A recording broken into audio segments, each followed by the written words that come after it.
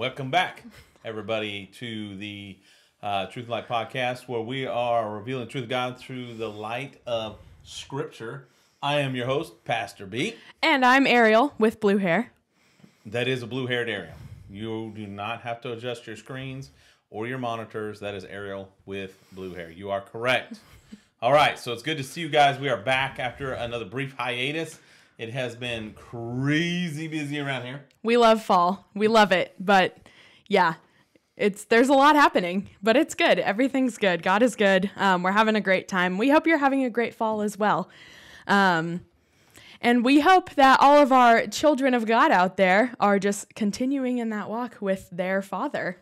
That's right. That's right. And so one of the important things that we're doing here in revealing God through the light of Scripture and that truth of God through the light of Scripture, it's so important for you to understand that what we're doing here is helping you understand where God stands on things. And especially with an election year like this coming up, where things are the utmost importance of who we're voting for and what we're voting for and where God stands on a lot of subjects. You know, one of the things that this world will tell you is that we are kind of the universalist people under God. You know, all people are children of God. So that's kind of our question today, though. Did God really say that everyone is a child of God?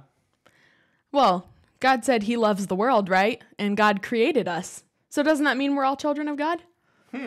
That's a very interesting thing. And that's an interesting subject that we want to bring up today in this podcast, because it has been something in the past that people have said to me. It is something that people have brought up from different aspects and different avenues of things. So the argument is that we are all children of God. We all have a right to call him God. We all worship the same God. We just worship him in different ways. I don't think I have not heard that argument at least 100 times. Yeah, for sure. Minimum 100 times. We're all worshiping the same God. We're just doing it in a different way. So we're all children of God because God created all things, and because he created us, doesn't that make us children?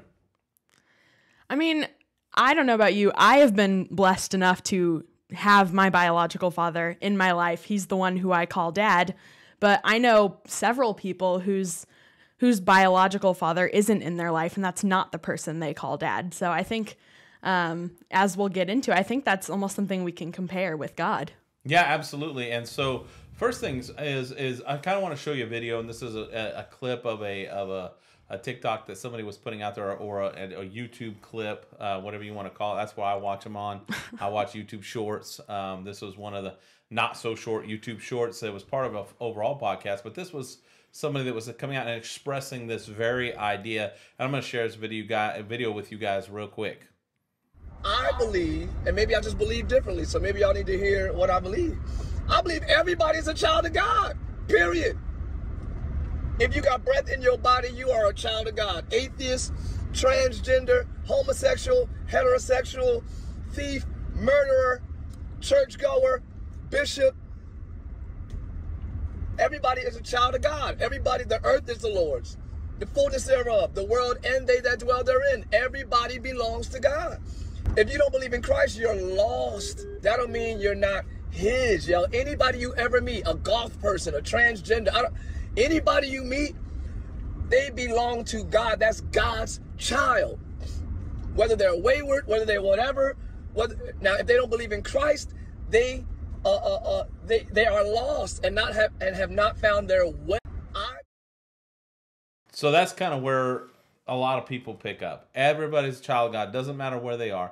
Now, to his benefit, he does distinguish between the lost and those who are under Christ, but that they are all children of God. But one of the things that he said in his argument, as he's making this argument, is that God created everyone. We all belong to him. This is a great sentiment. I mean, we really want to believe things like this. We truly want to believe that, you know, everybody's a child of God and everybody loves Jesus, and you know, we just do it our own ways, and it you know, in our hearts, I can see where somebody comes up with an argument like this because they really don't want to feel negatively about people, and they think to exclude people from a group or a category means that we think less of them, we love less of them, or that somehow they're lesser than the rest of us. And that's again, is this a good argument to make? Does it add up with what the Bible says, or is this guy just espousing, as you saw, he was just espousing something from his feelings, and didn't have any traction or any foundation in the scripture? And that's a big problem, because when we start to make an argument that's not scripturally based, when we base it on our own thoughts and our own ideals because it makes us feel good about people, are we making a truly good argument? Yes, we all do belong to God. Absolutely. He created us and we belong to him. But just because you belong to him, does that make you a child of God? And that's the real question. Is everyone a child of God? And while he will not make a biblical argument, Ariel, I think it's up to us to make a biblical argument to see if what he says lines up with what God says. So the first place I'd like to take us is over to 1 John 3:1. I think you had that marked as well. 1 John chapter 3, beginning in verse 1. And it's so important we read this through, because if we don't understand it in context, we won't understand. So here we go, beginning in verse 1. See how great a love the Father has bestowed upon us, that we would be called children of God. Okay, so he is saying that people are children of God. And such we are. For this reason, the world does not know us, because it does not know him. So automatically in the very next sentence here, we see we see John in this writing make an utter distinction between the world and whoever he is writing to, because he says us in this scripture. So he's writing to somebody. So who is he writing to, Ariel? Do we know who John is writing to? Yeah, he's writing to the church. He's writing to Christians. Well, I don't know. In the context of 1 John, I don't have that off the top of my head. Oh man, I thought you were gonna be there. I was not there. I thought you were gonna be there. I was not there for you. Oh, here you go. Verse 3. And everyone who has this hope fixed on him, meaning Jesus, purifies himself just as he is pure. So it's those who have their hope fixed on Jesus. Yeah. So those who accepted Jesus, accepted his gift of forgiveness. In the video, what the guy calls those that are saved, or those that are in Christ. And so we know here now who he is talking to. Second of all, we see it here when it says beloved. So he's speaking to people in whom he has a relational connection with. That would be the people of the church. And then he goes on to say, we are children of God, and it has not appeared as yet what we will be. We know that when he appears, we will be like him, because we will see him just as he is. All right? And then again, we make the modifier in verse 4. Everyone who practices sin also practices lawlessness, and sin is lawlessness. You know that he appeared in order to take away sins, and in him there is no sin. So again, that distinction between those who are in sin and those who are in Christ Jesus, who are without sin, we see the utter definition of who the children of God are. Now, we could make this a really short podcast and say, done. The Bible says only people in Christ Jesus are children of God. But maybe some people might make another argument. I don't know. What do you think? I mean, I think it's important. I think this stuff is important because, in that video that you showed us, he was talking about how we're all children of God. I think a lot of Christians nowadays, we really try to be inclusive of all, because it makes us seem nicer. And I think because we all, with the kindness in our hearts, we all want to see people come to Christ. And that was what was so interesting that stood out to me in that video. And he said, if you don't know Jesus Christ, you're lost. And he's absolutely right. But then on the other side of the coin says we're all children of God. And I think he's connecting two things that aren't actually connected. Yeah. There is absolutely an exclusionary aspect. You know, you're either in Christ or you're not. Yeah. Yeah. And so I don't know if I gave you this one. I was looking at 2 Corinthians in chapter 6. Okay, let's go to 2 Corinthians chapter 6. Starting in 14. Starting in verse 14. Let's go there. And then let's whirl it up here on the old Bible viewer here. So I think it's important when we're reading in the scriptures, like, and we're seeing, you know, these distinctions being made between the world and those in Christ. There's a reason for that, because we're separate. And I think, you know, being created by God and being a child of God is absolutely a very clear distinction that is made in the scripture. So right here in 14, this is talking about not being yoked together. It says, do not be yoked together with unbelievers, for what do righteousness and wickedness have in common? Or what fellowship can light have with darkness? What harmony is there between Christ and Belial? Or what does a believer have in common with an unbeliever? What agreement is there between the temple of God and idols? Okay, and then even down in, skimming to 18, right? He says, I will be a father to you, and you will be my sons and daughters, says the Lord Almighty, right? So right here, he's saying, you know, what does the light have to do with the darkness? What does the temple of God have to do with idols? He's separating us from the world. And so if we are all children of God, then none of us are separate from one another. We're all together. And God says, no, you as my children, you who have come under my grace are separated. I have separated you from the world. I mean, for your benefit, for the better. Yes. And so what's important about this is that this is, and I was just looking that up here in the Greek, that's a future indicative verb, I will be, which means only when we qualify. So it's a future tense. And so you go up to the context, and I will dwell with them, and I will walk among them, and I will be their God, and they shall be my people. Therefore come out of the midst and be separate, says the Lord, and do not touch what is unclean, and I will welcome you, and I will be a father to you. So if you do these things, then I will be a father to you. This is an if-then statement in the Greek. It's an argumentation that says, if you act a certain way, then I will act a certain way. And that is an important distinction to make, because it does separate us from the world. Not everybody gets to be a child of God. And you know what? Is that exclusive language? Is that excluding people from a category? It absolutely does. And then, of course, what is the immediate response to that you usually get? Oh, well, that doesn't seem fair. Like, how could a loving God just exclude people? That's right. If God really loved people, then how is he excluding people? You know, a loving God wouldn't exclude people from going to heaven because he loves them.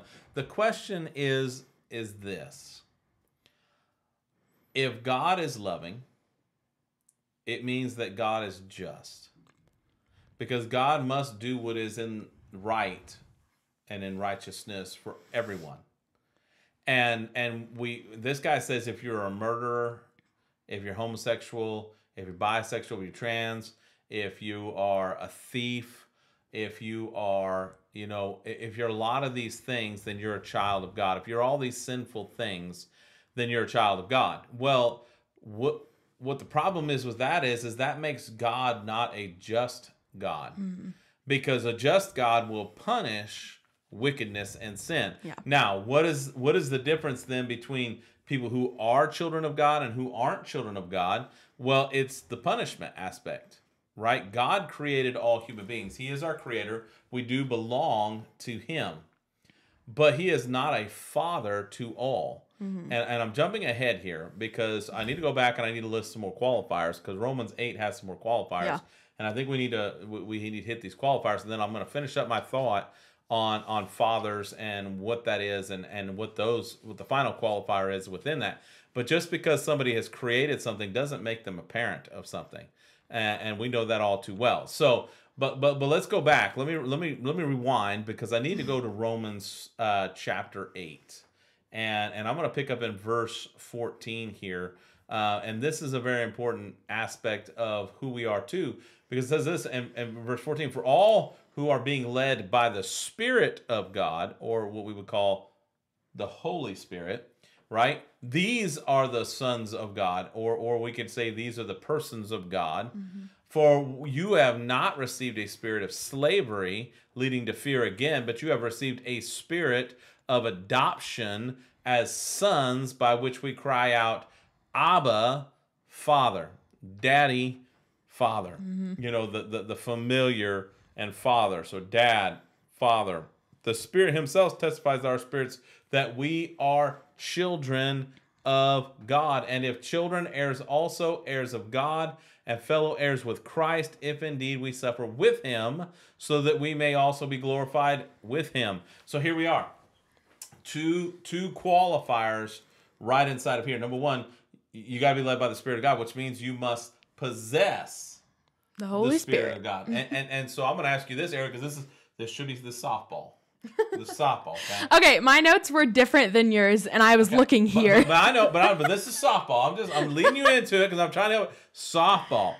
Okay, so who is it then who possesses the indwelling of the Holy Spirit? Christians, followers of Christ, Okay, who have been baptized. Okay, and where do we get that from? What? What scripture do we get that from? Do you remember? Acts something.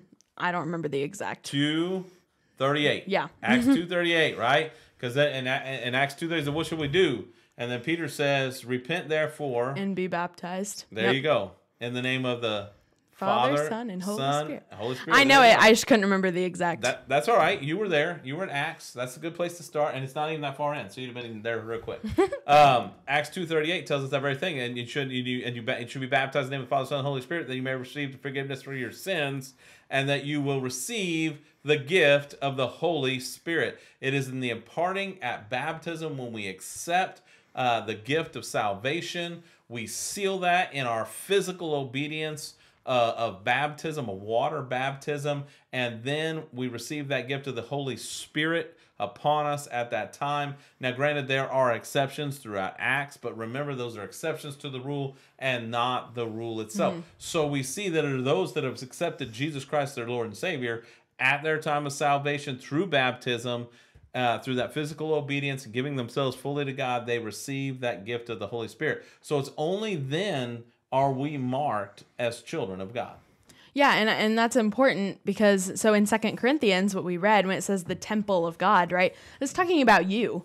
Like, your body is a temple for the Holy Spirit, you know, when you put your faith in Christ and when you take that step of baptism.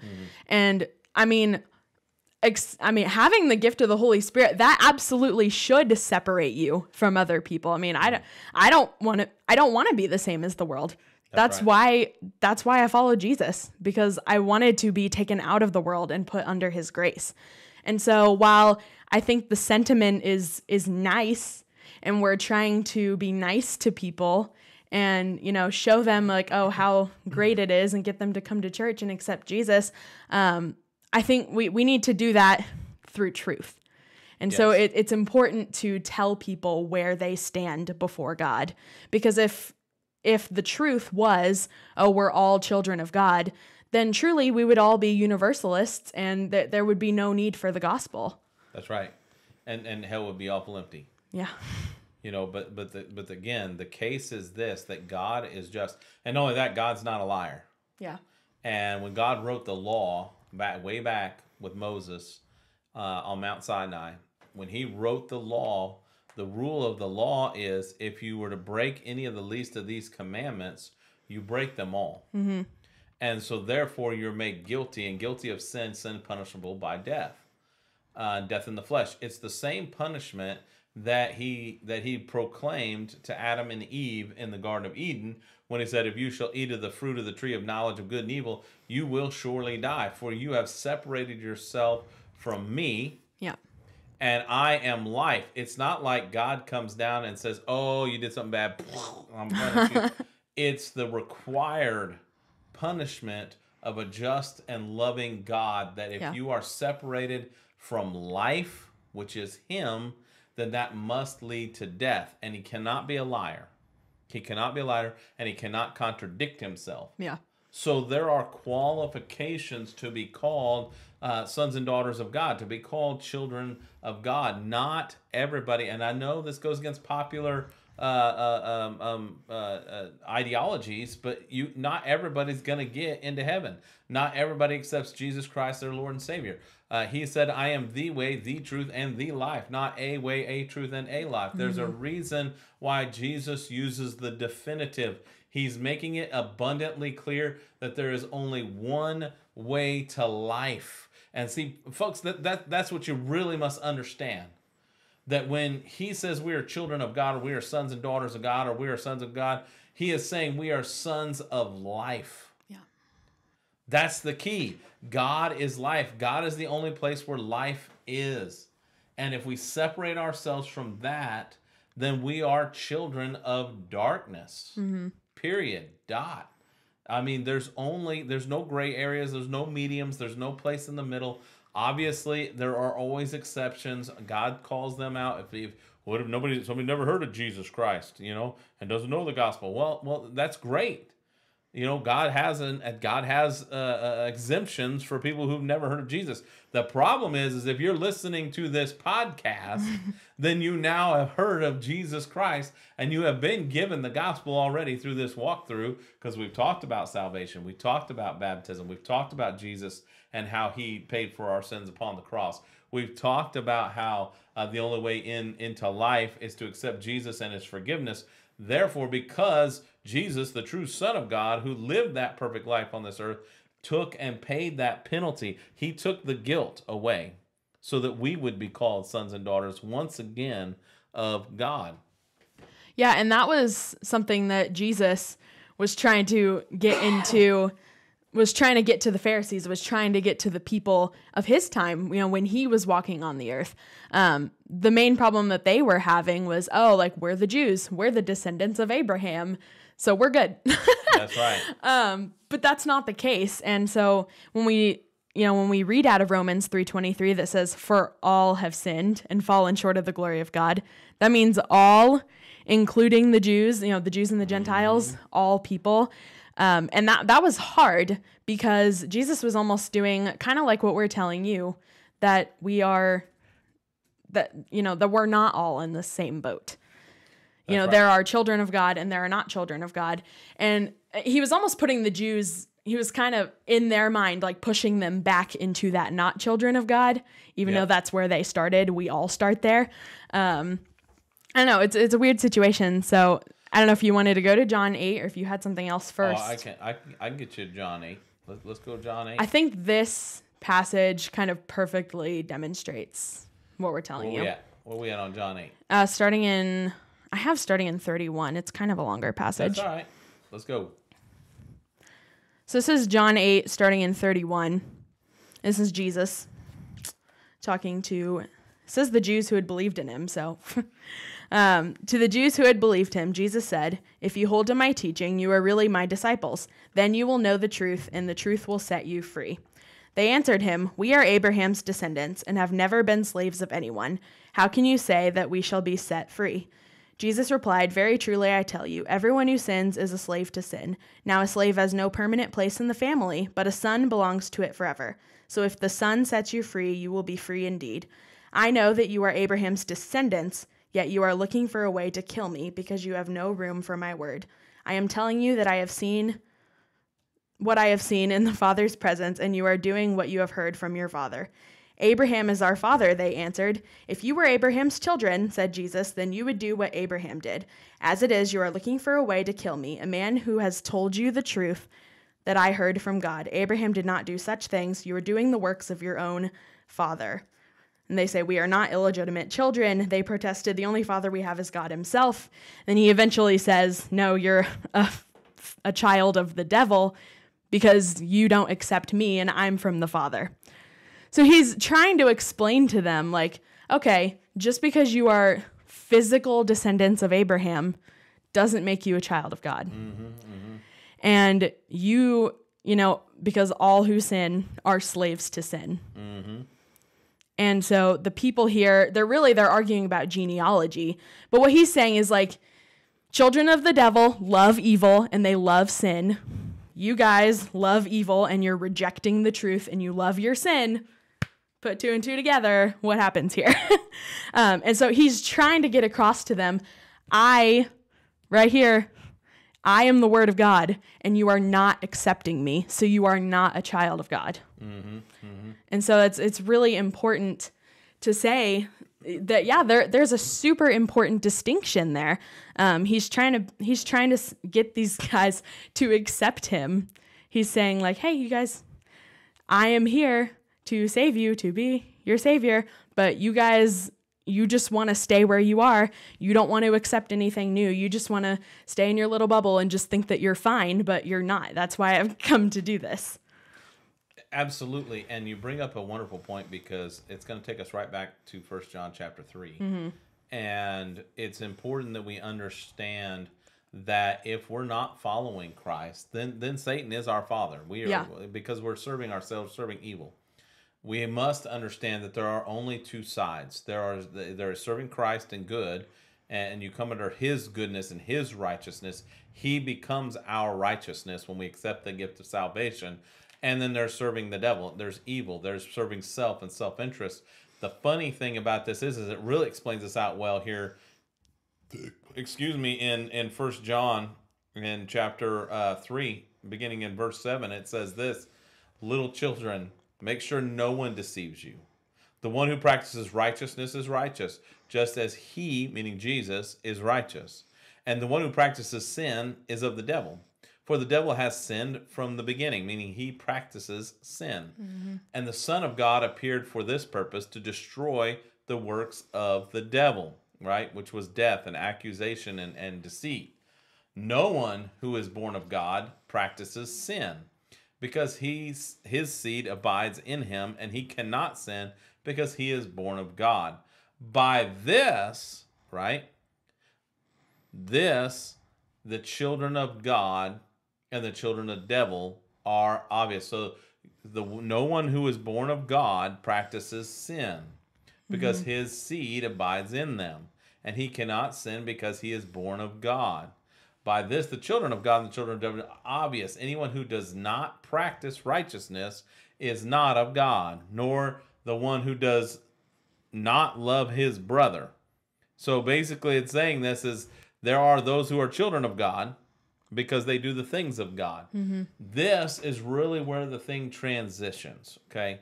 Because that's the key linchpin in the whole argument. The difference between being a creator and being somebody's father is relationship. That's what's so important to understand, that when we accept Jesus Christ as Lord and Savior, we enter into a covenant with God. And covenants are relational, means we enter into a relationship, mutually beneficial relationship of love and blood. This is all sealed up. And it's sealed by the blood of Christ on the cross. It was sealed by his resurrection, and then it becomes sealed in each one of us through the Holy Spirit when we accept that gift and we come into baptism. And some people might argue with me about the whole baptism thing, right? Because, that's not what it's all about. But I want to show you something here. Because it's also found in Galatians 3, verses 26 and 27. It says this: for you are all sons of God through faith in Christ Jesus. Now that alone, that's where people would stop. But if you go to verse 27, for all of you who were baptized into Christ have clothed yourselves with Christ. There's that modifier. There's that prerequisite. Then there is neither Jew nor Greek. There's neither slave nor free man. Neither is there male or female. For you are all one in Christ Jesus. And if you belong to Christ, then you are Abraham's descendants and heirs according to the promise. Which, by the way, if you want to make that argument that the church is Israel, there it is right there. We now become Abraham's descendants. Abraham's descendants are all known as Israelites. That's how we get that argument that the church is Israel, and is the fulfillment, not a fulfillment, but it is the new covenant. See, the new covenant determines Israel is always established by covenant.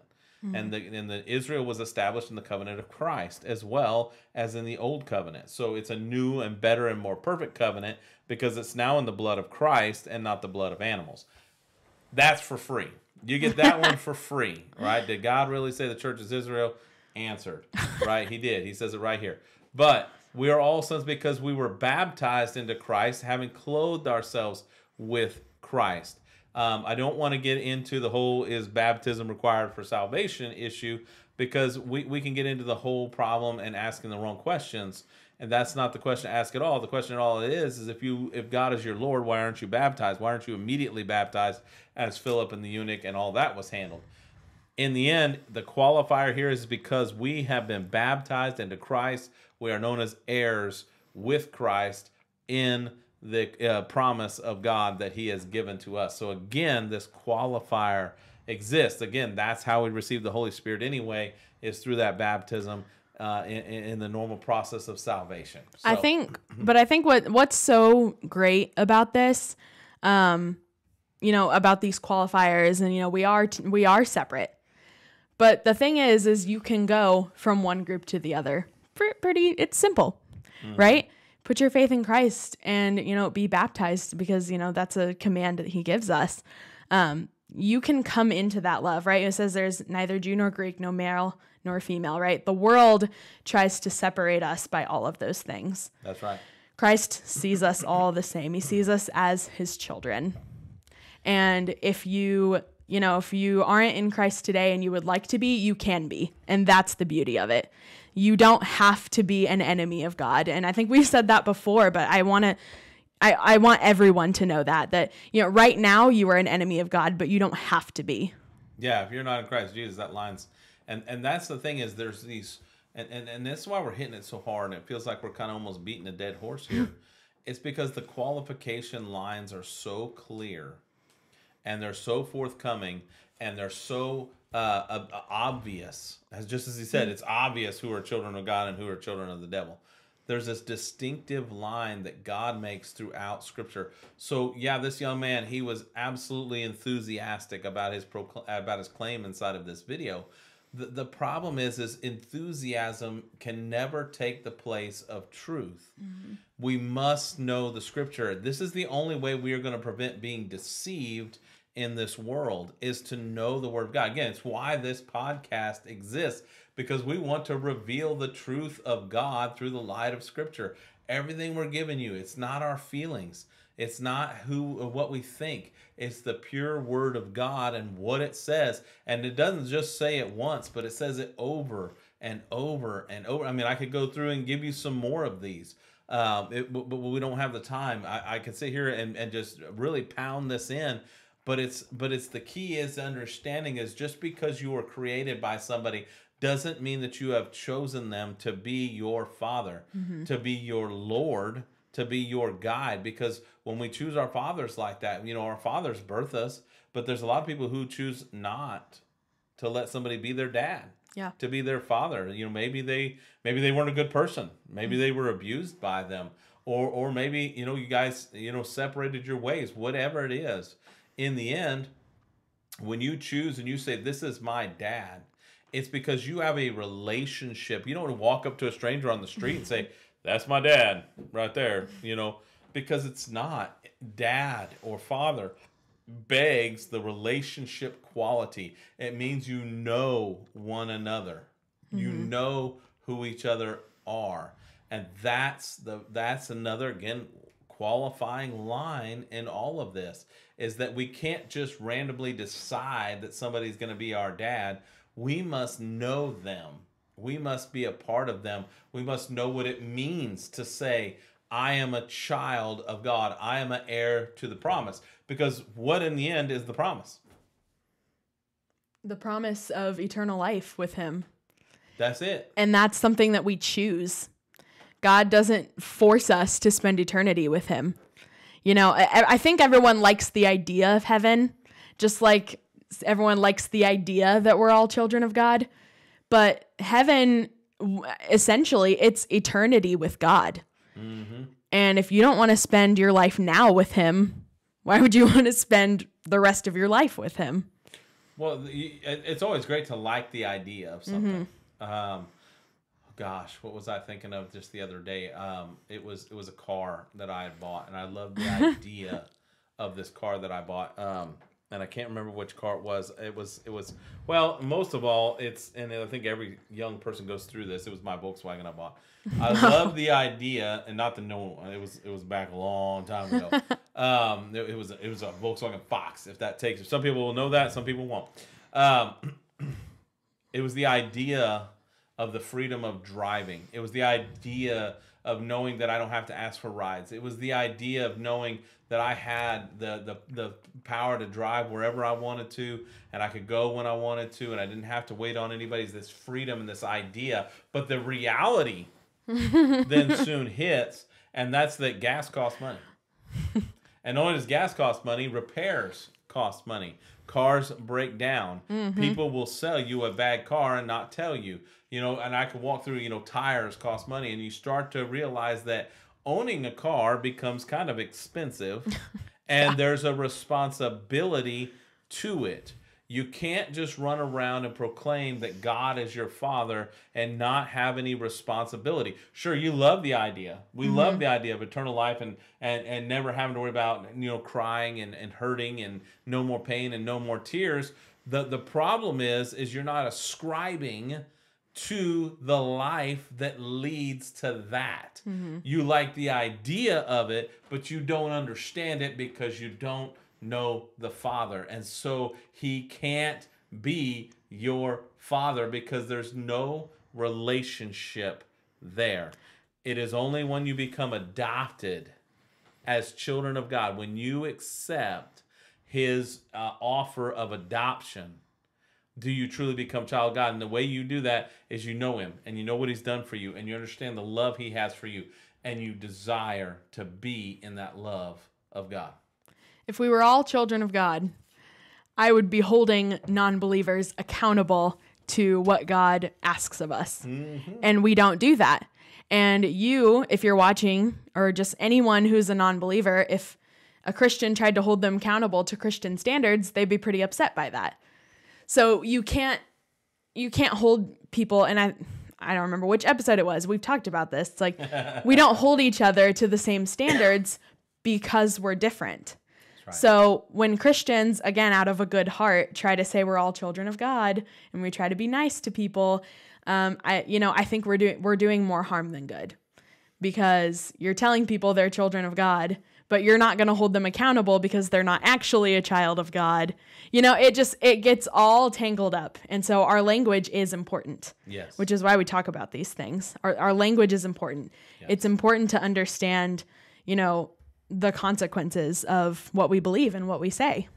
Yes. And that's a key point, because and it speaks to the entitled nature and attitude we have seemed to have arrived at in America today. We believe that we're entitled to something because, well, maybe you never broke the law, right? Maybe you never sped. Maybe you never smoked illegal substances. Maybe you never drank when you were young, or maybe you've never been drunk, or maybe you never disobeyed your parents. Maybe you think that you have been living a good life and being a good person, and you got straight A's in school, and you never got in trouble in school, and you did all the things, and you were nice to people, and so you feel entitled to this reward. Well, the problem with it all is that eternal life and salvation in Christ Jesus is not a reward. The reward comes after. The reward is eternal life. However, that what Jesus offers in salvation is not a reward. It's a choice, right? That comes from believing in him and what he has done, and accepting that, and then loving God with all your heart, all your mind, all your soul, and all your strength. That means all your body. This is why I believe baptism is such an essential part of the salvific process, because if we're not giving our whole body into him through baptism, our physical self, dying to the physical self, being resurrected, as Romans talks about in Romans 6, if we die with him, then we will be resurrected with him, and this through baptism. Inside of this, there's some important things that happen to giving our full selves over to him. That is a choice made, so that when we are saved by grace through the faith of Christ Jesus, right? It's Christ's faith that put him upon the cross. It's Christ's faith that allowed him to live a perfect life, to come down here to do things God called. Our faith isn't our faith that saves us. It's the faith of Christ Jesus and wholly his faith and action upon the cross. And this is not by my works. Again, baptism not being a work, but it's being it's giving of yourself wholly to God. It's a surrender. It's not a work. It's a surrendering wholly unto God. Notice that when you're baptized, you don't baptize yourself. Mm-hmm. Somebody baptizes you. Therefore, you are not performing a work. Something is happening to you as you surrender yourself to death, the death of the flesh, and coming to life in the spirit in Christ Jesus. And therefore, where I'm going with this is basically you cannot get the benefits. You're not entitled to the benefits if you haven't paid the cost. If you haven't accepted the membership, you don't get the benefits if you're not in the relationship, right? And oftentimes that's what we want. We want the benefits of relationship. Yeah. A lot of young people these days, but they don't want to be in the relationship. They don't want the responsibility that goes along with relationship. Again, it's one of those reasons why people think, abortion should be illegal and it's out there and it should be so accessible, because I don't want the responsibility of the relationship. I just want the benefits of the relationship. Well, you can't get the benefits of the relationship with Jesus Christ, which means being a child of God. You don't get the benefits without first accepting the responsibility of relationship. And you can always open that door. Absolutely. Do you want to flip over to Ephesians 2? I can flip over to Ephesians 2. Ephesians 2, verse 1 and 2. This is Paul writing to the church in Ephesus. So the church, he's writing to Christians. As for you, you were dead in your transgressions and sins, in which you used to live when you followed the ways of this world and the ruler of the kingdom of the air, the spirit who is now at work in you who are in those who are disobedient. As for you, you were dead in your transgressions and sins. As Christians, we're different now, but we all start in the same place. But the same place we start is not children of God, it's enemies of God. Brandon and I both were an enemy of God at one point in our life, but we don't have to stay there. That door is always open for us to walk through. Always. And it's always open for you to walk through. So, don't feel beaten down that we're saying you're an enemy of God.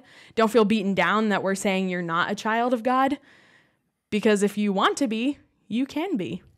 That's right. But as of now, if you have not put your faith in Christ Jesus, you're not. And that's just the truth.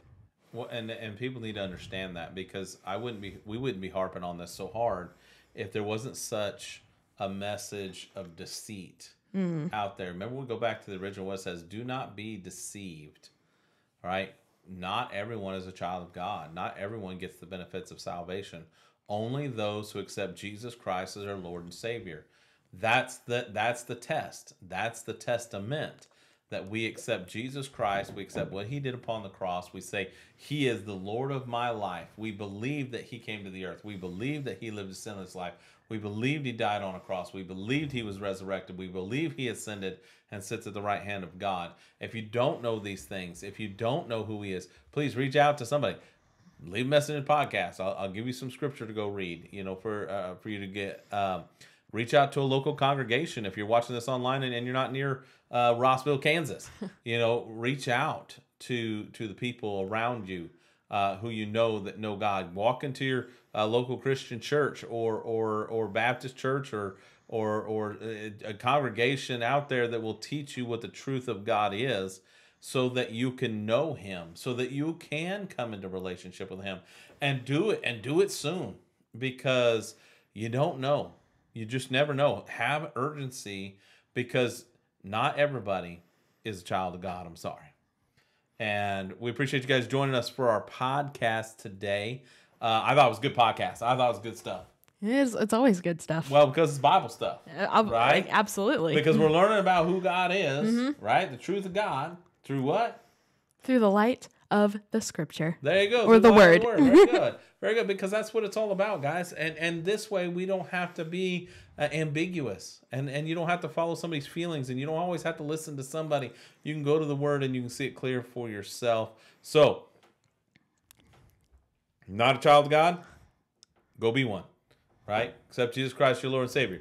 You are a child of God? Stay in the truth. Cling tight to his word. Do not be deceived. Do not be taken away from what is truth, but hold tight to Christ Jesus and his truth. And we'll see you again next week, which is Halloweenies, right?